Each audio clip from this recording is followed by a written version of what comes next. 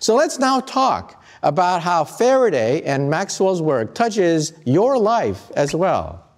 This is the internet. The internet is a simple byproduct of the electromagnetic force, and you can see that where there is the internet, there's prosperity. There is science, there's entertainment, there's economic activity. Where there's no internet, there's poverty. And in the future, the internet will be miniaturized and it'll be placed in your glasses. Your glasses will recognize people's faces and display their biography next to the image as you talk to them. And then when they speak Chinese to you, your glasses will translate Chinese into English and print out subtitles right beneath their image.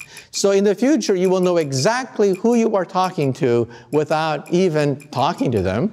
And this means that at a cocktail party, if you're looking for a job, but you don't know who the heavy hitters are, in the future, you will know exactly who to suck up to. In the future, chips will only cost a penny because we can manufacture tinier and tinier transistors. You will have Faraday's electromagnetic force inside your body.